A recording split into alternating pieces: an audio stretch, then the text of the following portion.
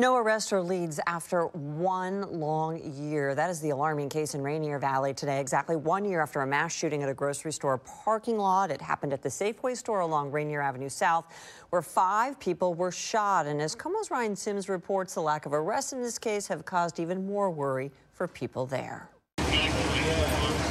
Hurt while helping others. That was the case for the King County Boys and Girls Club, as 2 of their workers were among those wounded during this mass shooting a year ago. And the healing has continued because you just don't forget about something like this. Marty Jackson is the executive director of the King County Boys and Girls Club. Following this shooting, she says she seriously considered canceling future outreach events in this parking lot. Yet she says her workers refuse to let this violence ruin their mission. This is the whole reason why we do this, right? And so I commend them for their bravery, for the courage to come back out, for the passion they have.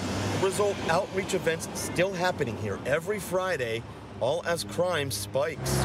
KOMO pulled the numbers. Compared to this time a year ago, we learned that robberies in Rainier Beach are up 25%, while assaults have spiked 19%.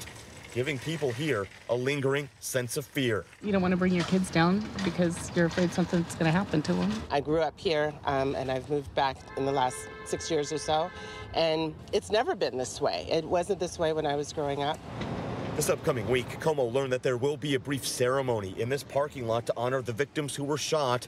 The good news is that each one of those 5 victims eventually made a full recovery. The team decided this is why we do this. It was important work to them, and they made a choice to come back.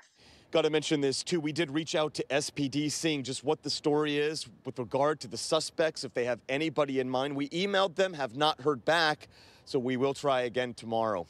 Coming to you from Rainier Valley, Ryan Sims, KOMO News.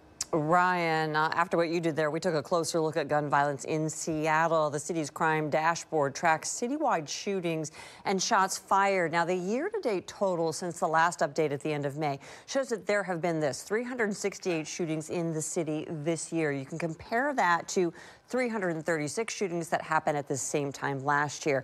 That is a 10% increase from 23 to 2024. And then take a look in 2022, there were 363 reported shootings at this time 2 years ago.